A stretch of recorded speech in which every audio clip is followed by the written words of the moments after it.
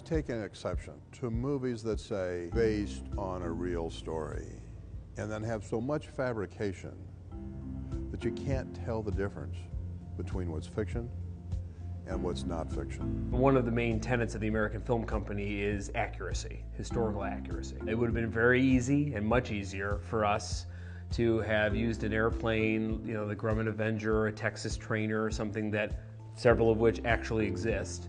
But we are really using the actual Douglas Devastator plane, and because none of those exist, we are building the better part of a Douglas Devastator from scratch. My name is Bruce Lockwood, and I restore vintage World War II airplanes. There were a lot of unusual airplanes that were developed between wars.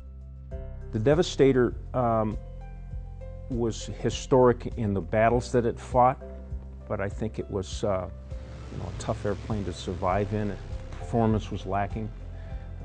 So there was a lot of brave men that flew it and didn't come back. All right, that's a cut! I heard about this project from my dad, which was working on a historical fighter. It was interesting to build a model out of something that doesn't exist. And here we are now building it. The first thing I worked at was scaling down some drawings with the assistance of Corey. You can see it right here in its prototype form. The second was then to find all the documentation I could on the basic side profiles of the airplane. Sitting in the Devastator is a pretty terrible experience.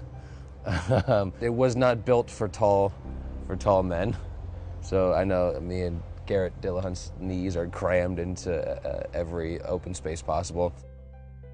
It's always hard to make an airplane that's 100% authentic. So we had to basically go through and figure out what parts of the airplane were important to be in the shot, and those details were made as 100% authentic as we could. After we're done making it look brand new, I'll sit in there for quite some time with the attention to detail, little paint bottle and paint scratches on things, and exhaust marks, and make it look authentic. We're really going to great pains to make sure we're sticking to what the story really was of these three men.